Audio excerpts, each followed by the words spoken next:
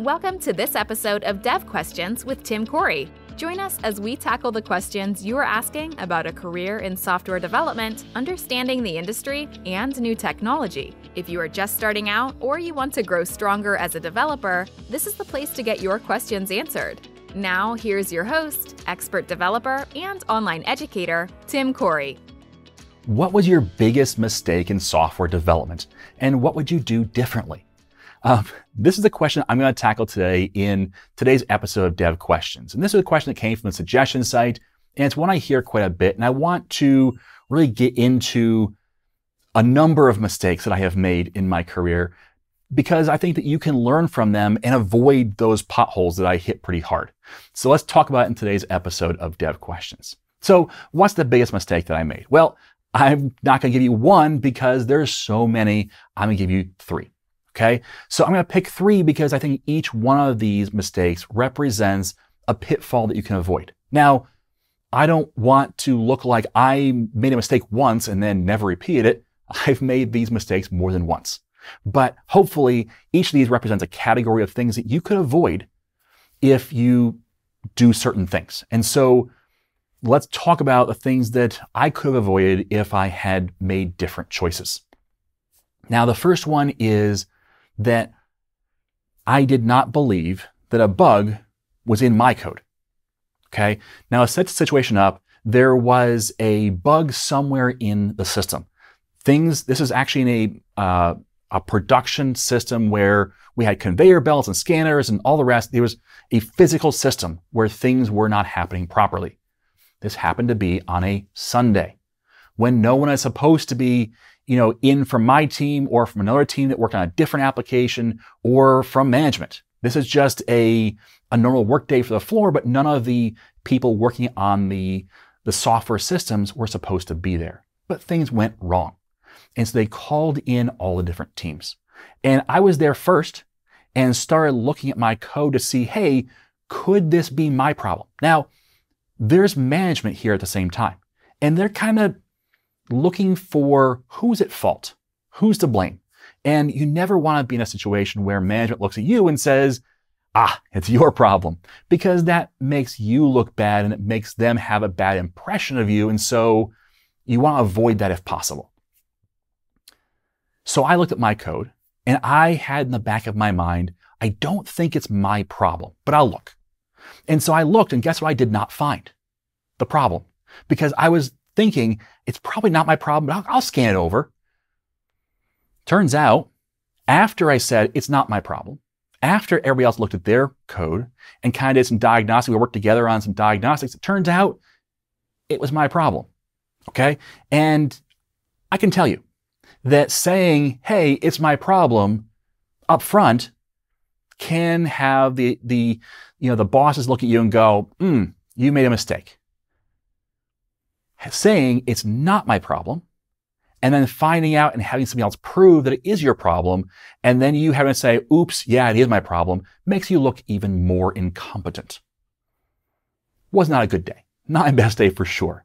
And part of this came from me being arrogant.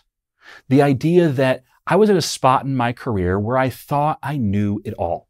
Now, not everything about all of software development, but I knew it all about my position. I knew it all about how to write the code that I needed to write to accomplish the things that I needed to do. And the reality was, I knew a lot about my role. I knew a lot about how to do these things. And so there was some justification to it. However, that led me to the idea that it couldn't be my problem, because since I know all the things I could do, and since I know my code so well, and since I know the situation so well, it probably isn't my problem. And that's an arrogance problem. And that's definitely not something that you want to encourage. When you're learning software development, there's a bell curve of learning from a time that you are just starting off until you're an expert and beyond. And when you start off, you think, I know nothing. There's so much stuff I don't know. It's just kind of like out there. It's amazing how much stuff I don't know. And then as you get good at your job, the amount of confidence you have grows, and rightly so, because you've learned more and more about how to get the job done well. And at some point, there's this peak that you hit where you're like, I've got the world conquered. I know how to do my job. I'm really good at my code. I'm really good at the systems I use. I'm really good at knowing the things to do to get the job done. And it feels like you know it all, or at least all for your position. But at some point, as you grow in your knowledge, you'll start to slip down the other side. And this is not a negative thing, it's a positive thing. And as you move towards truly being an expert, you'll start to realize more and more how much you don't know. You'll realize that, yes, I can do my job very well, but there's a lot out there that might help me do my job better. There's a lot out there that I have not yet encountered. There's a lot of things that I haven't considered because I've never come up in this particular job or in my particular expertise. And so you start seeing how much is out there that you don't even know about, you have not encountered yet, and you have not yet tried to implement or work in your system. And so you realize how big the world is out there.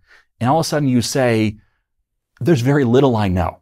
Now, you know a tremendous amount more than the person who thinks they know it all. And tremendous amount more than the person who is just starting. But yet you realize that, yes, I have learned this much, but my understanding of the overall whole is much, much greater now. And so with that should come a bit of humility. The idea that, you know what? There might be a better way of doing things. And this is where some people get stuck. And so don't get stuck here. And the idea is that after you've gone so long, you start to think, hey, I know what I'm doing, so therefore, don't tell me what to do. I'll tell you what to be done. Don't get stuck there. The best senior developer, the best expert in software development is the person who listens to the intern and says, you know what? That intern might have a good idea I've not encountered before. The person who can listen to new ideas and new ways of doing things with an open mind. Ted Lasso, be curious. That's a great phrase. The idea that you are open to an idea, open to new ideas and new ways of doing things, or open to the fact that maybe you made a mistake.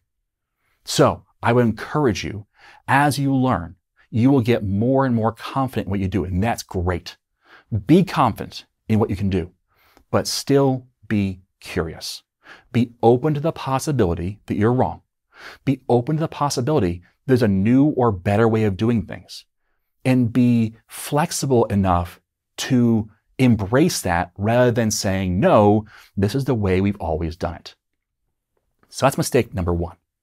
Mistake number two is I didn't use source control for years. Now, the problem here was not my arrogance. The problem here was not that I thought I knew better. The problem was that I didn't know what I didn't know.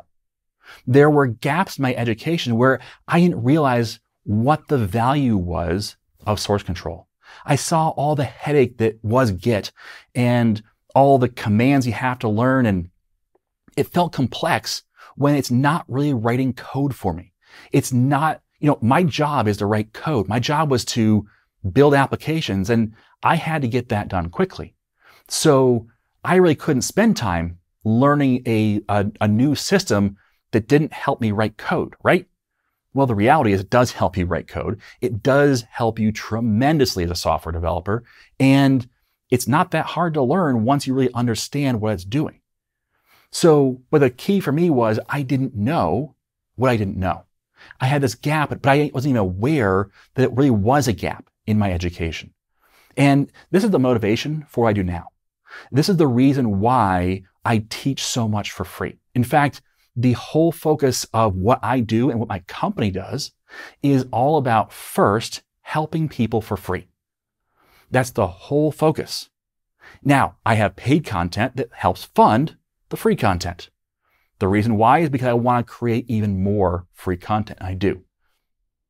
But why is this a motivation for me?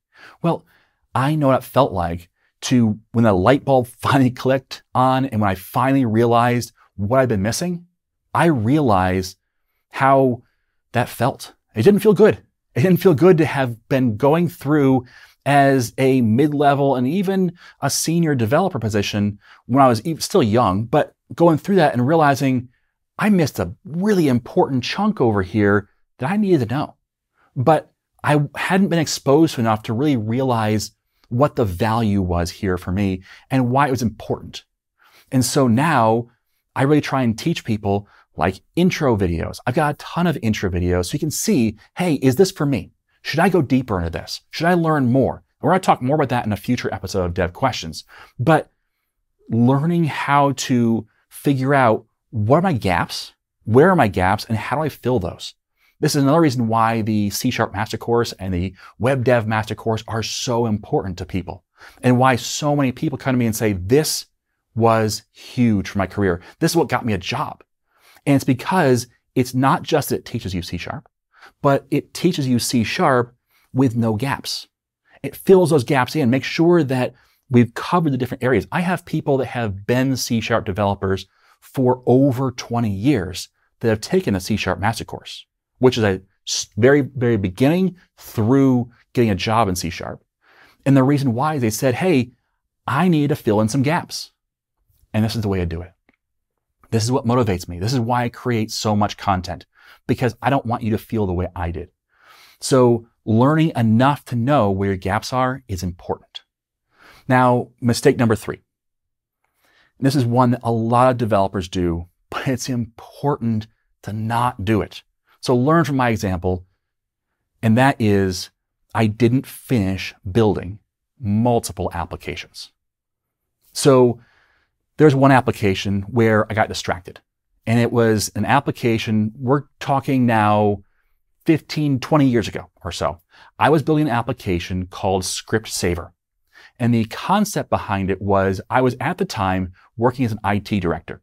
And so it was at a small college. And so an IT director also meant do all the jobs as well, to some extent to help out the rest of the staff. And so I had a lot of automation scripts and batch files and PowerShell scripts and things to, work on servers and work on systems and to automate things. But they were just in folders all over. And so I started creating an application that allowed me to kind of organize those and have a much easier way to grab those scripts when I need them, and even to create templates out of them so I could just, pop onto the server, put the new variables in and run it. And it was a system that was not really out there in the marketplace. No one really had this. And later someone developed it because it was a need. But at the time, I just got distracted. I didn't finish it.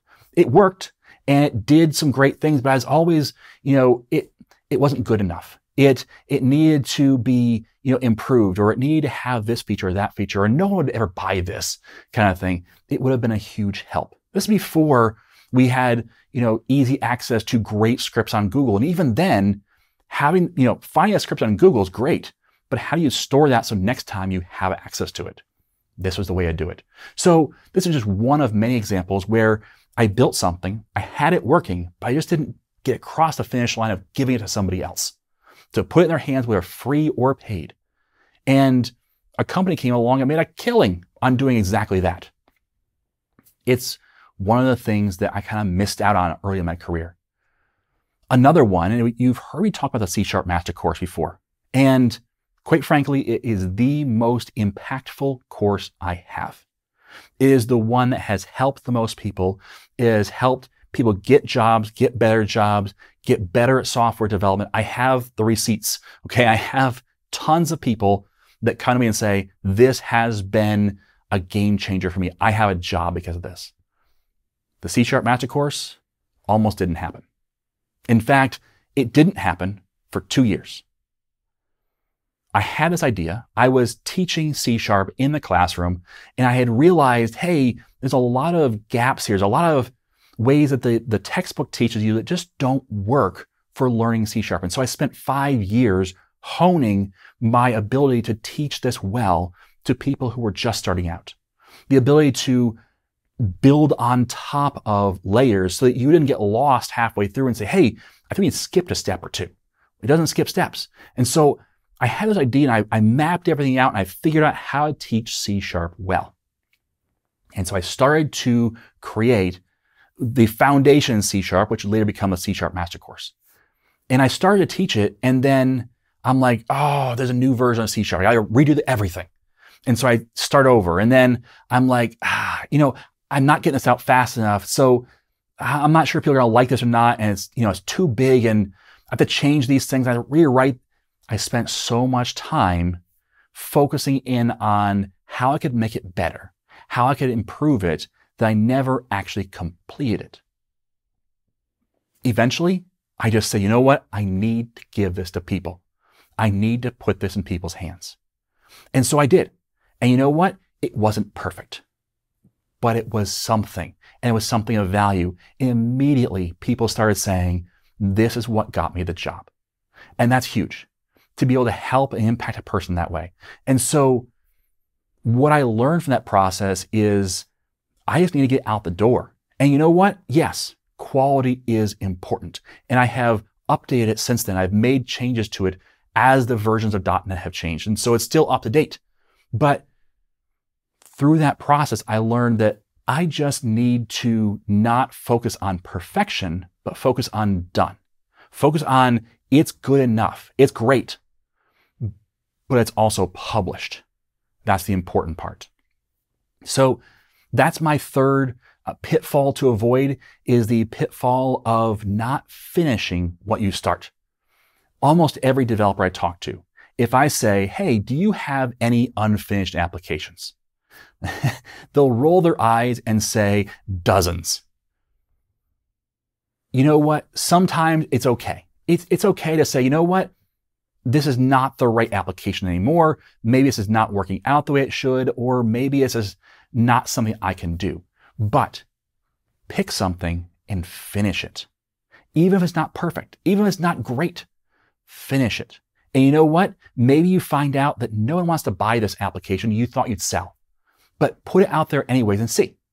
And if the worst thing happens and not one person wants to buy it, by the way, that's probably a marketing issue, not a coding issue. However, if you get to that point and you're like, it was worthless, right? No, it's not, because first of all, you built something. And second of all, you can always open source it and put it on GitHub and give it away for free and see if some people could get value out of that and maybe even improve it with you.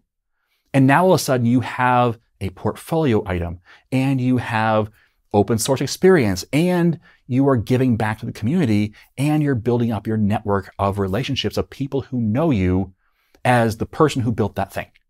So finish what you start. Okay, so those are the three things that are the pitfalls, the mistakes I made, the things I fell into that I'd love for you to avoid. Okay, so make sure that you are open, you're curious, make sure that you're making sure that you don't just get closed off and be too arrogant about your skills. Make sure that you figure out how to fill in those gaps. Make sure you identify those gaps by working with a plan, understanding what's out there and having at least a high level knowledge of what things are important and why. And then finish what you start. Don't just start and then when the excitement wears off, drop it. Okay? Those are three things that'll really change the trajectory of your career. So I hope that helps. Thanks for listening. And as always, I am Tim Corey.